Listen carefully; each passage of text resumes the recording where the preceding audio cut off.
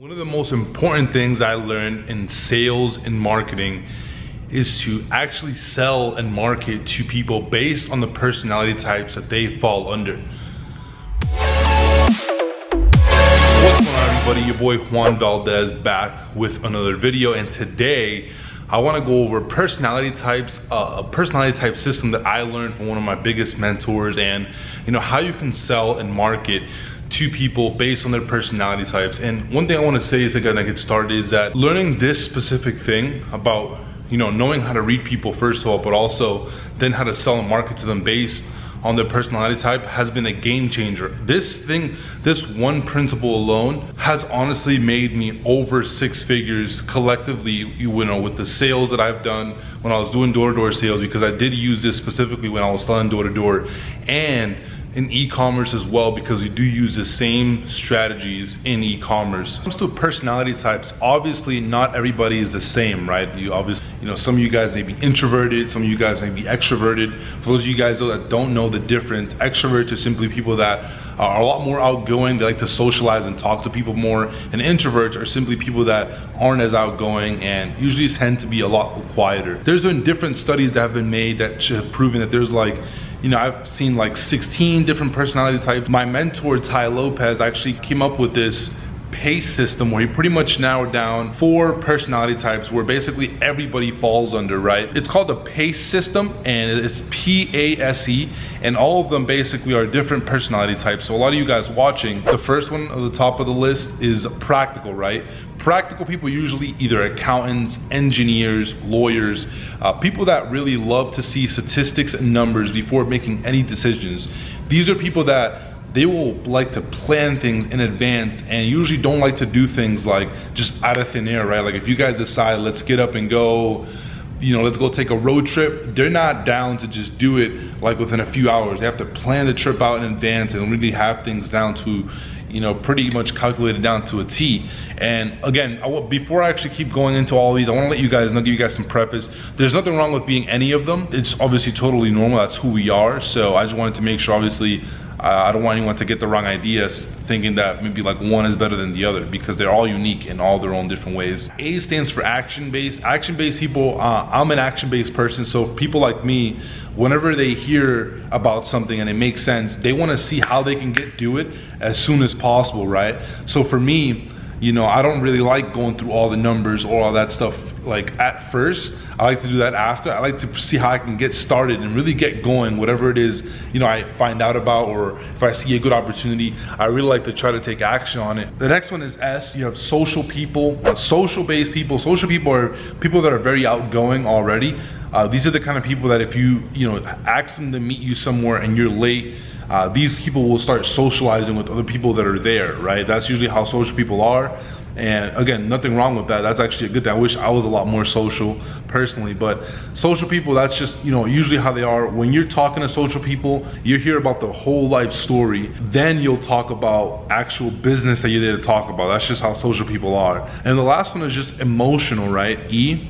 Emotional people, it's a little harder to read them, but usually emotional people, they get offended very easily. So if you know someone that gets offended very easily, usually if you can't automatically narrow them down to be like a practical person or an action-based or like a social person, then obviously the only option is emotional. Those are the 4 main personality types that I learned from, again, Ty Lopez. And the reason why, whenever you're in a sale and you want to close a sale, you usually want to see, again, all the facts that go into it. So when I was doing door-to-door sales, usually these people, the practical people, they would want to read the contract from front to back. So after I would figure out that they were a practical person, I wouldn't try to have them sign the contract on the first day, because I knew for a fact that they're not action-based, so they're not just going to jump on and do it. They want to read the contract first and learn all the ins and outs about the whole sale, right? I also knew that I couldn't spend too much time talking about, nonsense, because they really wanted to know all the facts. They're not social. And that's super important to know, because if I would have done any of those 2, I probably would have lost out on the sale. Scarcity and urgency doesn't work as well on them, because they still won't make any decision no matter what time frame or no matter how much availability there's left, because they want to know all the statistics, right? If you're selling to practical people on your e-commerce store, obviously these people are gonna wanna see your full product descriptions, you know, how to use the product, all that great stuff. So you wanna make sure that you have that included for practical based people. For action based people, when I was doing door-to-door sales, whenever I would discover who was an action based person, I knew that I wouldn't spend too much time going through the contract because that's not what they're interested in. I wouldn't spend too much time, you know, talking about other things besides business that we were supposed to talk about. And I wouldn't use urgency or scarcity on them because action-based people, usually you can feel them out, and once they're ready, usually they'll give you the signs, and you can ask them things like, you know, have you heard enough to make a decision, right? And usually they'll tell you if they have or not, and they'll be good to go. So with these people, you don't want to overwhelm them with information if they're already ready to make the decision, because that's not how they work. They want to get it done, right? Now, when it comes down to selling things online, for action-based people, you want to make sure it's very easy for them to check out, right? So one of the things you want to do is, of course, make sure you have an add to cart button, and also make sure that you have a pop-up on your store somewhere where they can see the cart. So that way, as soon as they're ready to buy, it's super easy for them to either go click the button to check out or go right back to their cart, so that again, that they can buy, right? Because that's how they work, that's how they operate. So that's a quick example of an action-based person. Now with social-based people, something that worked really well with social-based people is using social proof, right? So when I would go up to someone and I would realize that after I had pitched them, you know, they would give me a response or ask questions about what I was pitching them about, but then they would start talking about, you know, how their day was, their dog, the tree, everything else. They started talking about all these different things. I'd find out obviously that they were a social person. So for social people, what I would do, talking to them about other people that have done what you're talking about. So what I would do is I would say, hey, Susie, I'm actually working with your neighbor, Sally, from down the road. She's actually super interested. I actually set up with an appointment. I'm gonna come see her next week. That works super well because for social people, these people thrive off of other people doing it.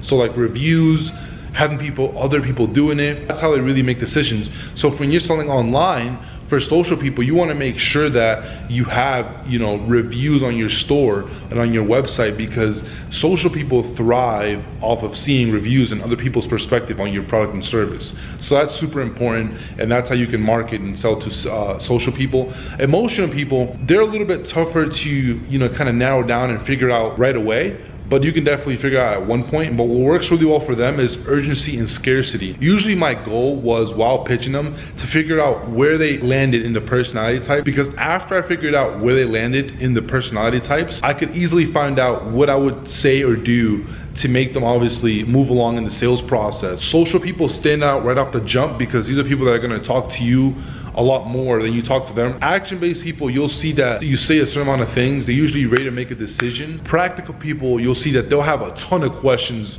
all the time. Emotional people, if you can't figure out which personality type they fall under within, you know, just those few different things, then you're usually left with an emotional-based person. I would obviously give them the same spiel that I gave everybody else, the same pitch.